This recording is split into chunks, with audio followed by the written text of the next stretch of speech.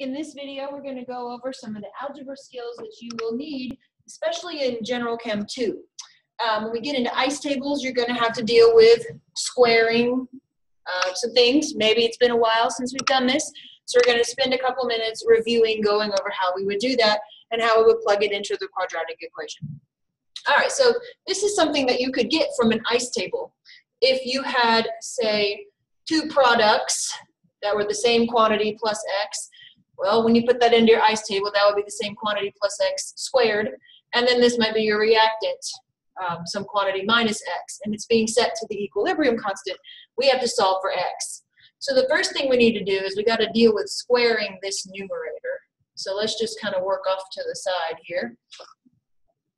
When you have a plus b quantity squared, that's the same thing as a squared plus 2ab plus b squared, okay?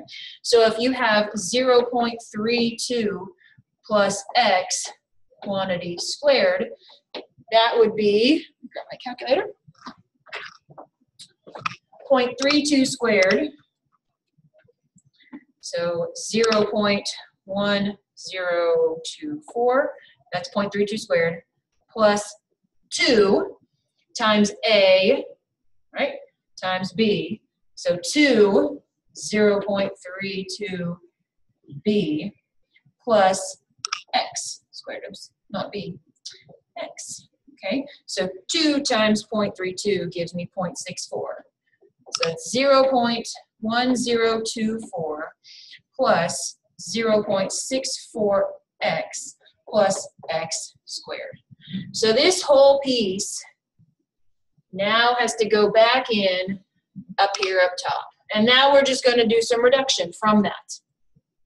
So we say to ourselves, okay, 3.71 is equal to 0.1024 plus 0.64x plus x squared, all being divided by 0.32 minus x. So now we've got to, again, do some reduction. And that's squared. Got a little sloppy there. Okay, so how do I get this by itself? Multiply 0.32 minus x. Multiply 0.32 minus x. Okay, so now I just got this to distribute. Distribute, distribute. So on this side of the equation, we would say 0.32 times 3.71. So 1.1872 minus 3.71x is equal to 0.1024 plus 0.64x plus x squared. Now we're going to combine like terms. Okay, that's still on the screen. Good. Now we're going to combine like terms. So let's see. Let's get all my x's and everything over here so we can put it into quadratic form. So we're going to say plus 3.71x plus 3.71x. And we're going to say minus 1.1872 minus 1.1872. So now we get 0 equals 0.1024 minus 1.1872. So it gives me this value, minus 1.0848. Now we're going to add those together. 0.64 plus 3.71. 4.05x plus x squared. All right, now it's in quadratic form, which is something I could put into my calculator. If you've got a graphing calculator. If we don't have a graphing calculator, then we're going to have to do it by hand. So quadratic formula is ax squared plus bx plus c equals 0, right? So a is 1, b is 4.05, and here is c, negative 1.0848. Alrighty, so I'm going to have to move this problem down here. Running out of room. So the quadratic formula, the solution to this, x equals negative b plus or minus the square root of b squared minus 4ac over 2a. So now I'm just going to plug a, b, and c into my quadratic equation and solve for x. All right, so we have negative 4.05 plus or minus the square root of 4.05 squared minus 4 times a, which is 1, times c, which is negative 1.0848, all divided by 2, and a is 1. So that means we've got negative 4.05 plus or minus the square root of, let's do some reduction here, 16.403 minus 4 times 1.0848. Now this is minus and negative, so we're going to add that together. 4.3392 all over 2.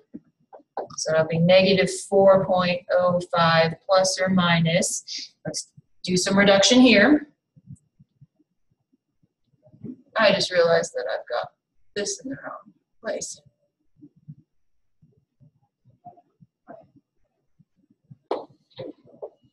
Right, there we go. This needs to be here. A is 1. All right. So 16 plus 16.4039 plus blah, blah, blah, these two values, plus 16.403. And now we're going to take the square root of that. Okay. So this is negative 4.05 plus or minus square root of that, 4.55 all over 2. So now we're going to get two roots, negative 4.05 plus 4.55 divided by 2, and we're also going to get negative 4.05 minus 4.55 over 2. So when we do our arithmetic here, divided by 2, we get 0.25, and we do it this way. Oops, 4.05 minus 4.55. We get 4.3. Now, for us as chemists, we would pick the answer that makes sense, right? Oh, that'd be negative. Because we're not going to have a negative concentration, this would be our answer that we would use as X, and plug back into our ice table.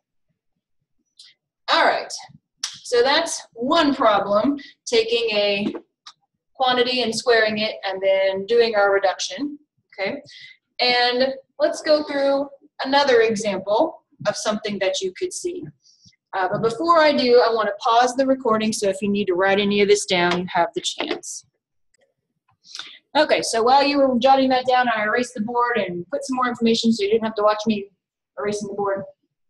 Here's a nice table that would have given us a situation like the problem we just solved. If you had some reactant and it's decomposing, right? Let's just pretend you began with 0.32 molar concentration of each. A is going to go down by some quantity X. B is going to go up by some quantity X. C is going to go up by some quantity X. And we have the K value of 3.71, so that means that this is product favored, right? So this is a product favored reaction.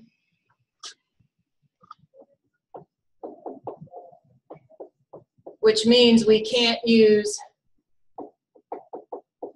our lovely wonderful 5% approximation Right? You can only use that for something that's reactant favored. This would give you a situation where you'd have to solve a problem like what we just did. Right? So we go through all the reduction, we put it through the quadratic equation solver. We got x equals negative 4.3 and x equals 0.25. Now here's where I say you have to look at your roots and pick the one that makes sense. If you plug in a negative value here, you're going to get nonsense. All right, so that one can't make sense.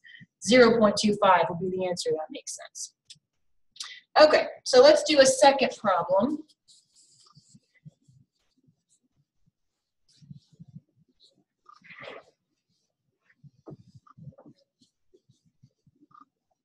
Let's pretend, I'm just going to rewrite this one I had a minute ago over here. 0.16 is equal to x squared over 0.15 minus x. And just for the sake of argument, because this is reactant favored, we would be using our 5% approximation. So just for fun, let's pretend that it's something product favored so that we couldn't use our 5% approximation. Let's just pretend the equilibrium constant's 5.1. So ice table, that could give us something like that. I see.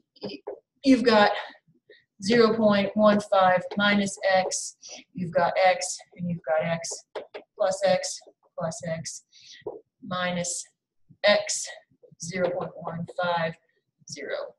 So we've got A in equilibrium with B plus C, and we're told K is equal to 5.1. Okay, if K is equal to 5, then by definition we can't use our wonderful, awesome 5% approximation. When we solve the quadratic equation, when we plug in our ice table, we see, oh man, I'm gonna have to do quadratic equation, okay? So again, this is the kind of thing where if you've got a product favored, right, product favored, so we couldn't use our 5% approximation, which means we would have to solve the quadratic formula. So we have to do some arithmetic. So how do I get rid of this denominator? I multiply both sides, 0.15 minus x, 0.15 minus x. So I need to distribute this. That goes away. So when we do our arithmetic, 0.15 times 5 gives me 0.75 minus, oops, it was 0.15 times 5.1. Gives me 0.765 minus 5.1x is equal to x squared. So there's significantly less data and less number crunching to do here before I can plug it into my quadratic equation, because I want to have everything set to 0. All I need to do is just move this term over here, make it negative x squared, and now we have negative x squared plus, let's put them in the term we're familiar with, minus 5.1x plus 0.765 equals 0. All right, so our A term is -1, our B term is -5.1, and our C term is 0.765. So x is equal to the negative b plus or minus the square root of b squared minus 4ac all over 2a. The previous example, I had to stop myself because I put the 2a right here, right? The entire numerator is being divided by 2a. So we start getting to work, right? So x equals negative of a negative plus or minus the square root of negative 5.1 squared minus 4, a is -1, and c is 0.765, all over 2 times -1. Okay, so we get negative of a negative is a positive, right? So 5.1 plus or minus the square root of 5.1 squared, 26.01, minus a negative will give me a positive. So 4 times 0.765, 3.06, all over -2. So 5.1 plus or minus What's the square root of this? Plus 26.01. Take the square root. So 5.1 plus or minus 5.39 all over -2. So now let's split that up into my two roots. So that's 5.1 plus 5.39 divided by -2. And that's 5.1 minus 5.39 divided by -2. Okay? So we get 5.1 plus 5.39 divided by 5.1 plus 5.39 divided by -2. Gives me -5.245, and then 5.1 minus 5.39 divided by 2, -2, 0.145. Okay, so which answer is going to make sense in my ICE table? Well, if I plug in this value, I'm going to get a nonsense answer, right? Because I can't have a negative concentration. So this is the answer for X that would make sense, that I would plug back in to my ICE table. All right, I'm going to pause the video here so you can jot down any of this. All right, so I hope this problem's helped you with some of the issues that I see with students in solving the quadratic equation and expanding binomials and all that fun stuff. Again, these are the kinds of problems that you would see in ICE tables that are specifically going to be product favored, right? As we learned about in class, when you've got a K value less than 1, usually you can make your 5% approximation. And that makes all of this go away. Everybody is happy, right? But if K is greater than 1, then you're going to have to do the long haul. So I hope this helps you with some of the math that you've seen this semester so far. And if you have any questions, please feel free to contact me.